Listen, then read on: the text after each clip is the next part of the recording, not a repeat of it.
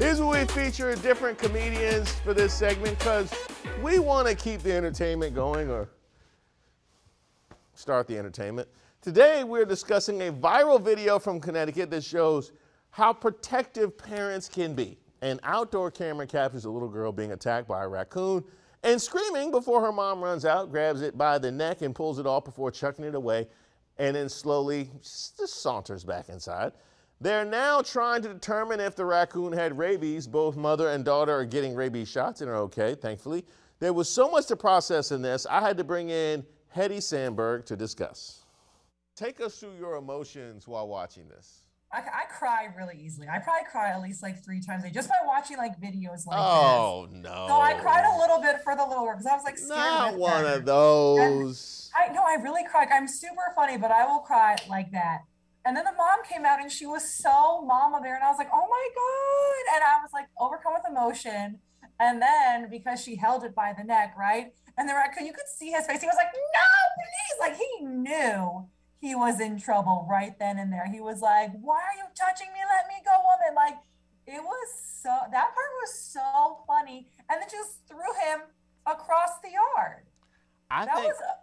There was a lot happening in that video, and I watched it during work, and I was like, I hope no one sees me right now because I was like crying and laughing at the same time. It was a lot of stuff going on. So my initial reaction to it, I would love audio because it didn't seem like the mother or the daughter really freaked out that much. Like the daughter at the beginning, like she freaked out. She seemed kind of, the daughter was more freaked out after the mom came out, which was weird to me. Like, after the mom came out, the daughter's like holding on to the mom. I'm like, go inside. No, go. That was so funny. Safety is right there. Her, like, by her leg or something. Go inside.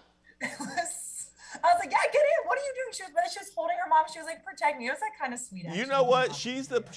They should put her in a horror movie right now because that's exactly how they act in the horror movie. Good screen. Literally, safety is right there, and you're like, no, yeah. I will not go directly to safety. I'm going to do the more dramatic thing. That was a lot happening. Yeah, I know, but that raccoon was quite the actor. I will say that right there. I'm sorry, I can't I can just see his face right now. When he was like, stop, get off of me. Like it was so funny. I don't know how to make memes, but someone needs to make a meme about that. That was so funny. If you were the little girl, what do you do in this situation?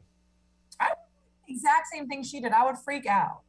I thought she was, like I said, I thought she actually freaked out. As a parent, I feel like this was instructive for me because I felt like she handled herself well before mom came out. And then when mom comes out, all of a sudden, she can't, like, all of a sudden, everything just releases. And I'm like, see, exactly what I thought. My presence makes you incapable of dealing with stuff.